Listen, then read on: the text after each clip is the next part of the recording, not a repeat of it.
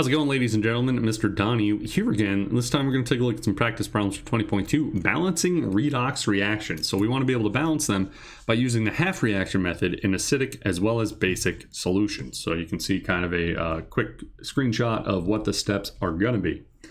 So let's take a look. How many electrons are involved in the reduction half reaction of chlorine to the chloride ion? So I know I'm going to start with chlorine. I'm going to end up as a chloride ion. Now chlorine is one of those diatomic molecules, one of the Brinkelhoffs. So it can't never just be Cl0. It's got to be Cl2, 0. Which means, hey, I got to make some room. When I end up with the chloride ions, I'm going to end up with 2 of them. I can't just start with Cl2 and end up with 1 Cl. I can't disappear things. All right, so how's that going to happen? Well, I've already made sure that my atoms are balanced. I got 2 chlorine atoms and 2 chlorine atoms on the right. The other thing you're going to want to look at is the charge. On the left side, I have a charge of 0, and on the right side, I have a total charge of -2. So I'm going to balance charges by adding electrons. So electrons have a negative charge, so I can't make anything more positive, but I can make one side more negative. So this 0, how am I going to get that down to -2? I'm going to add 2 electrons to the left side. So now the charge on the left is equal to the charge on the right. So are the number of my chlorine atoms. Everything is balanced. So the answer here is going to be 2. How many electrons are involved? 2 electrons. Number 2, what is the coefficient of the permanganate ion when the following equation is balanced in an acidic solution? So first step is to split the redox reaction into a half reaction. So let's take a look. I got MnO4 minus arrow Mn plus 2. So first things first, you're going to want to balance any of the elements that aren't the oxygen or hydrogen. Here, all we got is Mn. It's balanced. There's one on the left, one on the right. The next step you're going to want to do is to balance the oxygens by adding water. So I got 4 oxygens on the left and I got none on the right. So I'm going to have to add 4 H2Os. So now I got 4 oxygens on both sides. Next, you're going to balance the hydrogens by adding H+. So wait, on the right side, I have 8 H's. So I have to add 8 H pluses on the left to balance all of that. So now that's all balanced. Now what? Well, now I got to balance the charge by adding electrons. So I got to look at the charge. Well, on the left, I have 8 pluses and a single minus. So I have +7 on the left. And on the right, I have just a +2. So again, if I'm adding electrons, which are negatively charged, I can't make a charge go up, but I could bring a charge down. So I'm going to have to bring a +7 down to the +2. How am I going to do that? Well, I'm going to add 5 electrons. So I got 5 electrons plus 8 hydrogens plus MnO4 minus gives me Mn plus 2 and 4 H2Os. All right, so now I need to look at the second half reaction. I got Br minus arrow Br2. Now balance everything that isn't oxygen or hydrogen. Hey, I got 2 bromines on the right. I mean, I need to have 2 on the left as well. So I fixed that. Next step, balance the oxygens. Hey, the oxygens, they're 0 on both sides. All right, check. Balance the hydrogens. They're 0 on both sides as well. Check, that's done as well. Now balance the charges by adding electrons. Well, I have 2 minuses, so I have a -2 on the left and I have a 0 on the right. All right, so I got to add 2 electrons on the right to bring that charge back down to -2. That's all good and dandy now. Now, to combine them, I have to go, hey, if I'm gaining 5 electrons here, but I'm only losing 2 electrons there, that's not an even exchange. All right, I need to make sure that the electrons lost have to equal the electrons gained.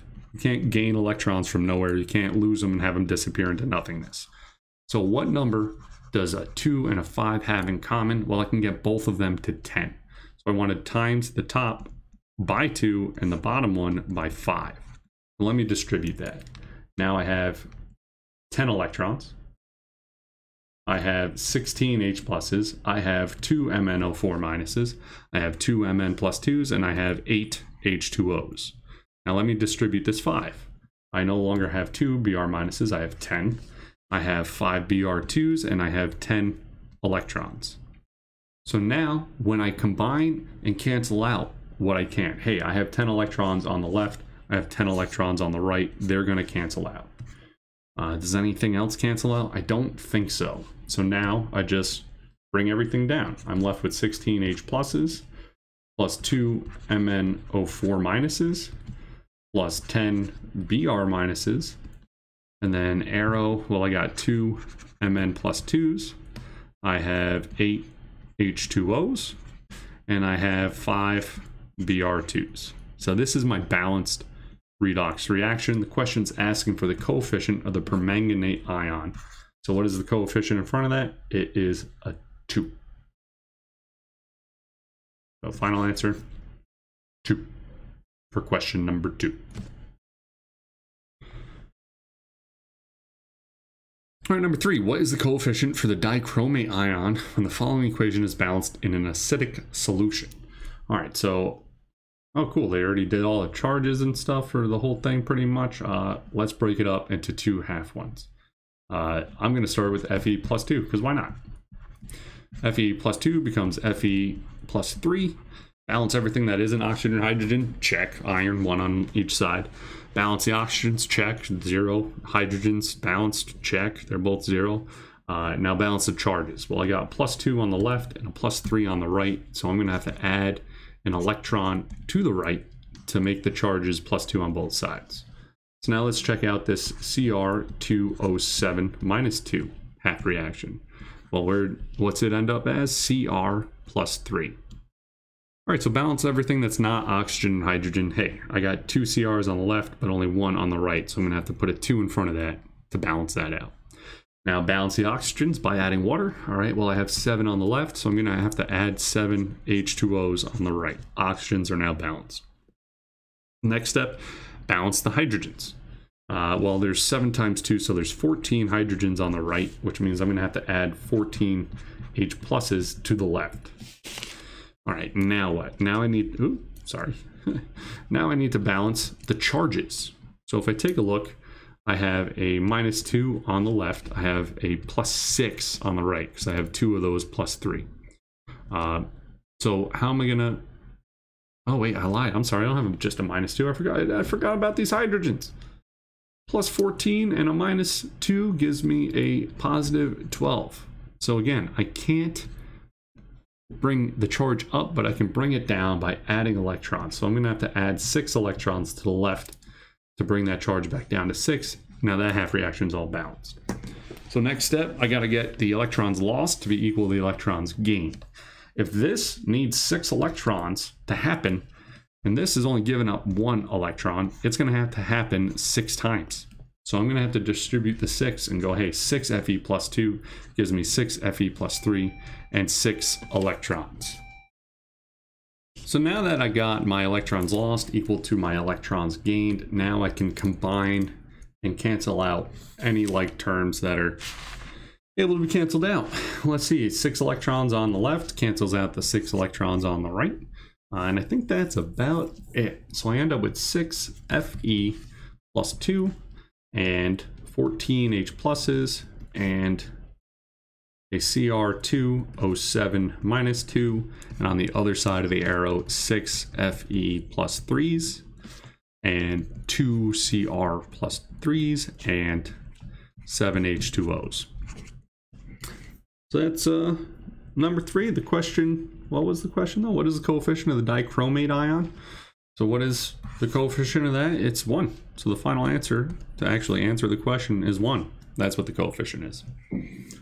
4, what is the coefficient of Fe plus 3 when the following equation is balanced in a basic solution? All right, so we're going to have an additional step since it's a basic solution. So we start off the same, split it up into 2 half reactions. I'm going to start with Fe plus 3, arrow, Fe plus 2, balance everything that's not oxygen or hydrogen, done. Balance oxygens, done. Balance hydrogens, done. Balance charges. All right, I'm going to have an electron on the left so that I end up with a plus 2 on both sides. So now I could take a look at what's going on with the Cn minus. It becomes CNO minus. How is that possible? Well, let's balance it. Balance everything that's not oxygen and hydrogen, 1 carbon on both sides, 1 nitrogen on both sides. Balance the oxygens by adding H2O. So I'm going to need 1 H2O to balance the 1 oxygen. Add H plus to balance the hydrogen. So I'm going to need 2 H pluses on this side. And now balance the charges. So on the left side, I have a -1. On the right side, I have -1 plus 2. So a +1 overall, which means I'm going to have to add 2 electrons right there. All right, so now what can we do? This H plus not going to show up in a basic solution. You could try to handle it now, or you could try to handle it at the end. I'm going to handle it at the end because I can do everything normal until then. All right, so electrons lost is 2, has to equal electrons gained, only 1. So I'm going to have to times everything by 2. So 2 electron plus 2 Fe plus 3 gives me 2 Fe plus 2. Now I can combine like terms. The 2 electrons cancel each other out because they're on opposite sides of the arrow. And I have 2 Fe plus 3 and an H2O and a Cn minus. And then let's see on the right side, I have 2 Fe plus 2s and a CNO minus and 2 H pluses. Now let's fix those H pluses. We're not going to have a lot of those in a basic solution. So what are we going to do? We're going to add enough OH minuses to neutralize the H pluses. So if I did, hey, plus 2 OH minuses to both sides, what's going to happen to the 2 H pluses? It's going to give me 2 water molecules. So now I need to see, hey, now that I've made 2 water molecules, I had 1 on the left side. I have 2 on the right side. So that H2O is going to get canceled out on the left, and 1 of those H2Os on the right is going to get canceled out. So now I have a single H2O on the right, and hey, I added 2 hydroxides on the left, so I'm just saving space by erasing and writing stuff in. So this should be the final balanced equation, right? And there you go. 2 Fe plus 3 plus 2 OH minuses plus Cn minus gives me 2 Fe plus 2, CNO minus, and H2O. Number 5, how many electrons appear in the following half reaction when it is balanced? All right, so let's see. We have, I'm going to rewrite it bigger. S4O6 minus 2 arrow, S2O3 minus 2. All right, so balance everything that's not oxygen or hydrogen. Well, there's sulfurs. I got 4 on the left. I only have 2 on the right, so I'm going to have to put a 2 in front of that. And then, hey, wait a minute. I've just balanced the oxygens as well. The hydrogens, they're balanced as well. But let's look at the charge. I have -2 on the left, and I have 2 sets of -2, so I have -4 on the right. So in order to balance the charge, I'm going to have to add 2 electrons to the left. So how many electrons appear? 2. There you go. Number 6, the balanced half reaction in which the sulfate ion is reduced to the sulfite ion involves how many electrons? So let's start. Well, sulfate is the SO4 minus 2. And the sulfite has 1 less oxygen, but the same charge. So let's balance it. All right, sulfurs, they're balanced. Oxygens, I'm going to have to add an H2O on the right side to balance the oxygens. But now I got to balance these hydrogens. So I'm going to need 2 H pluses on the left. Now I can take a look at charge, right? So I got 2 pluses and a -2. So overall the charge here is 0, but on the right side, it's -2. So how do I balance that? I balance the charge by adding electrons. I'm going to need 2 electrons on the left. So now the charges are balanced. So in the balanced half reaction, how many electrons? In this case, again, 2 electrons. All right. Last one for this section.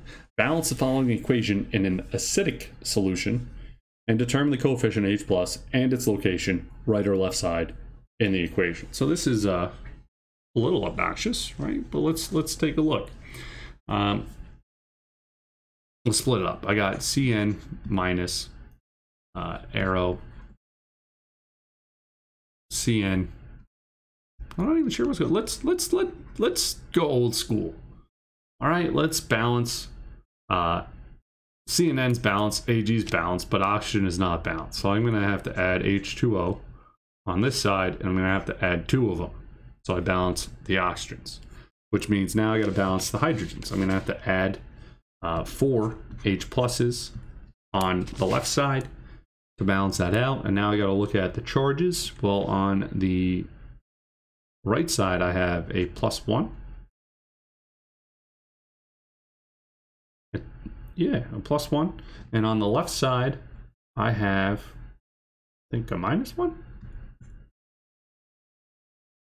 No, sorry guys, I can't even count. There's a -1 there, but then there's a +4 here. So it has a +3. So how do I bring that down to a +1? I got to add 2 electrons to the left side as well. I apologize. Last problem tripping me up. So the question is, what is the H plus in its location? Well, there's 4 H plus on the left. All right, I hope you found that helpful. I'll see you in class. Okay, bye.